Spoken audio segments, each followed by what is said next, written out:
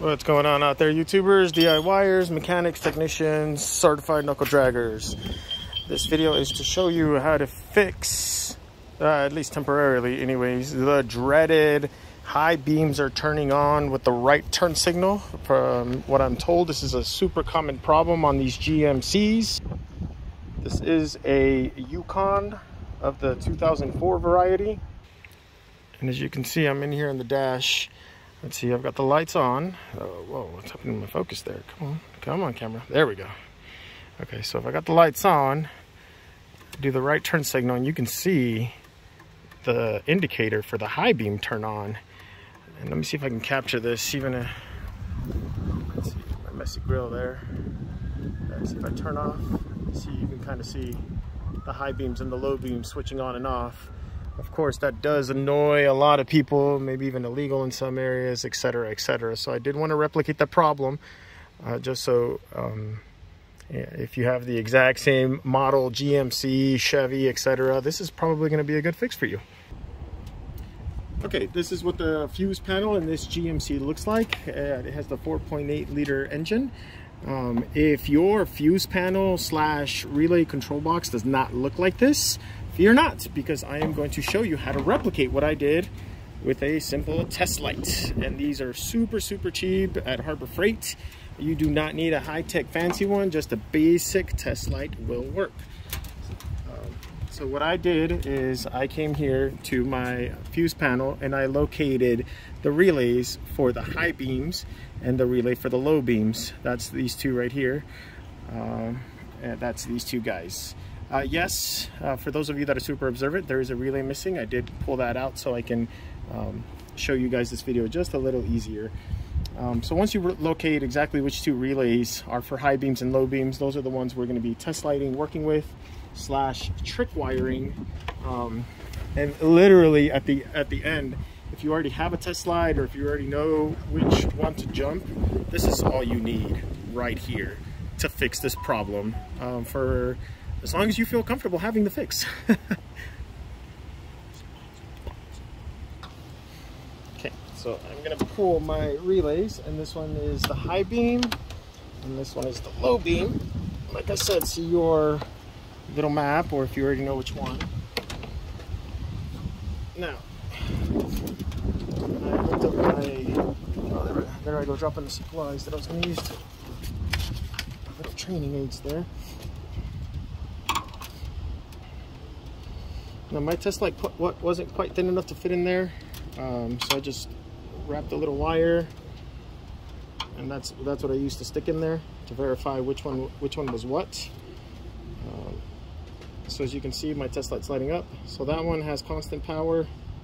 This one has constant power. And for those of you wondering, I do have the key in with the lights, with the accessory on. The engine's not running. And quick disclaimer before I forget, even though I am a mechanic, I am not your mechanic.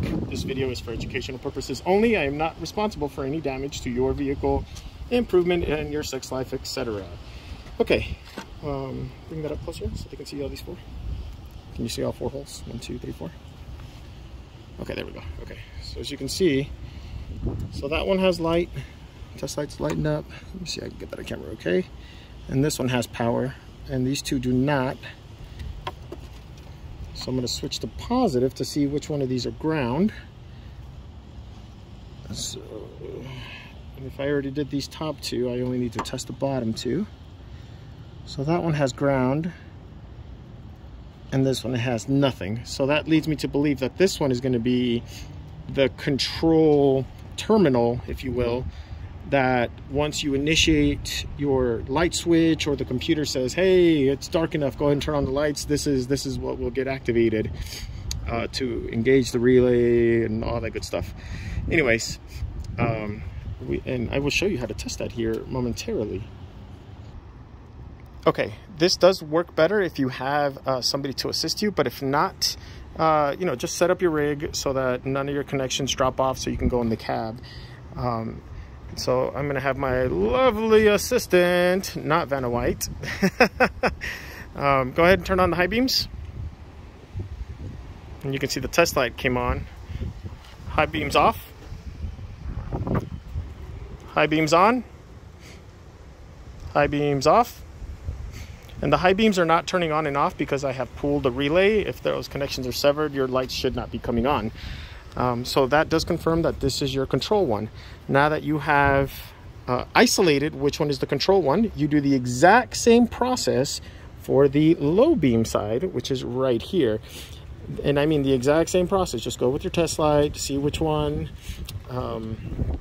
has power and which one is the control side. In my case, my test light right here for this one, I did have it hooked up to the positive side, and that's how I verified the control side. Let's see, that one was ground, and it's only this ground that's missing. So that's power, and over here on mine, when I did the test light procedure, this one was power, this one was power, and this one was ground, and it was literally the exact same thing. Okay, now the moment of truth, the part that makes everybody nervous. If you feel most comfortable unplugging your negative battery cable, do so at this time. You are going to take the low beam control side, stick enough jumper wire in there to make contact. Actually, it should make contact with the terminal on the relay, so you really, in actuality, you shouldn't need a lot. Just stick enough in there. Try to use some thinner gauge wire, because if you use super thick, you're going to have trouble putting your relay back in place. So slide your relay in. That's nice and tug. Now remember, that control wire is on the same tooth of that relay. Now on this one, for the high beam one, you're actually not going to put the relay back in. All you're going to do is put enough of this wire into that terminal where the tooth of the relay would go, and you secure it whatever method you want to use. Electrical tape, if you want to solder, because this is going to be semi-permanent for you. Me, I use more than enough extra wire to make sure that if it does jiggle and wiggle and all that during the drive, there's more than enough wire that it's not going to come pop out. Now, before I put everything back together, I'm going to demonstrate for you the fix. So, as you can see right now, we have regular lights again because we put in that relay. And I will have my lovely assistant climb back in the vehicle so we can demonstrate this out here live, and you can actually see the turn signal in action. Okay, go ahead and turn on the right turn signal, please. That would be the left. Can we do the other left? The other right? There we go, there's the right. Okay, you can see the right turn signal. Okay, left turn signal. Okay, can you do high beams? And as you can see, most of these trucks won't even flicker. The truck didn't even miss a beat. The truck thinks it's switching to high beams, but it's actually switching from low beam to low beam. So you're never blinding anybody, and you never lose your regular headlights. Let me show you this inside the cab.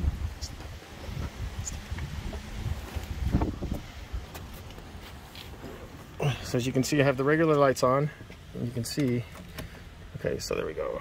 High beams off. And so even though that high beam indicator is coming on, my regular headlights are still on. And so I'll come out here, try to show you that as I try to activate and try to get everything on screen here. Here we go, right turn signal. But you can see my lights did not change. I know, isn't that amazing? Okay, now, as we all know, the true fix is to replace your turn signal switch. That is the most common culprit that causes these problems, is this turn signal switch. There are a few YouTube videos out there that already have those instructions posted. So if you want to do it the right way, that is how you do it. But if you're in a bind, budget, whatever the case may be, maybe you're in a country that takes forever and a day to get these parts, then you know, get yourself a jumper wire, and you can literally have this fixed up with just a simple little amount of wire. Anyways, always use safety. If you want to, you know, get yourself ground strap, whatever, by all means. If there's anything in this video that I missed that you might find helpful for other technicians, if you please add it in the comments below so you can help out your all those other technicians. Maybe any tips, techniques, maybe anything like that I missed. I'm just putting this here together so that if the customer ever decides they want to replace that turn signal switch, then the relay's there and everything's there. All I got to do is pull that wire and pop that relay back into place. Oh, there we go. Hello, dummy. Okay, leave that stuff in the comments below, ladies and gentlemen. If there's anything you'd like to see, a teardown or a tutorial on something that I might be able to show you, please leave it in the comments below, and I will do what I can to post that video for you. Have a good one.